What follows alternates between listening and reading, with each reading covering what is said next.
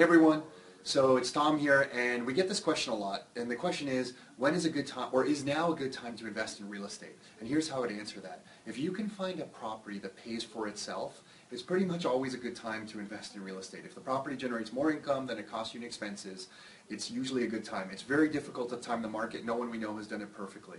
And there's a couple rules of thumb to keep in mind. You make money in real estate by time in the market, not timing the market. So you want a strategy that allows you to survive a lot amount of time. That's why you want cash flow positive properties.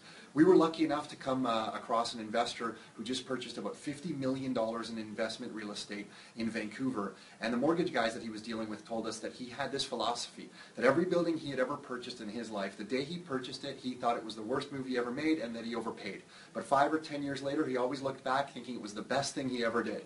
So you don't really want to time the market. You want to find a property that pays for itself and then just survive the market. Timing the market is a really difficult thing, and it'll often keep you out of the market for way too long. So hopefully you find that helpful. Until next time, your life, your terms.